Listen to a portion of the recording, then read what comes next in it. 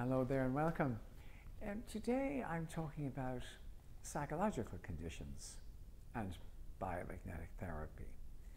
Can you, as a psychotherapist, as a counselor, as somebody who works with people on mental health issues, can you give people a good service by adding this modality to your existing practice?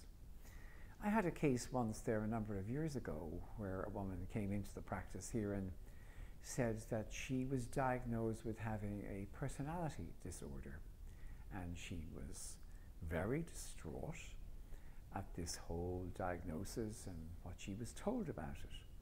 And she asked, could we help? So I did a scan of her body and I found, among other things, on a physical level, that the parasite, Phalceolopus buscae, was way out of balance in various parts of her body, and that also she had lead poisoning.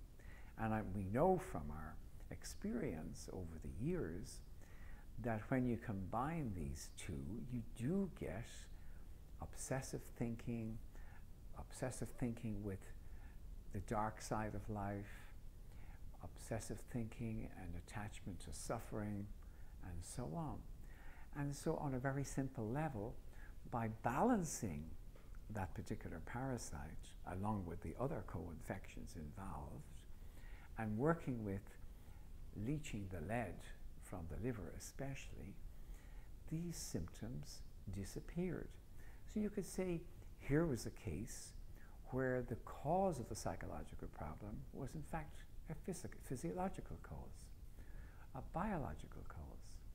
So in this way, when we add this approach to our existing ways of helping people with mental health conditions, we can certainly make a really true and beneficial contribution.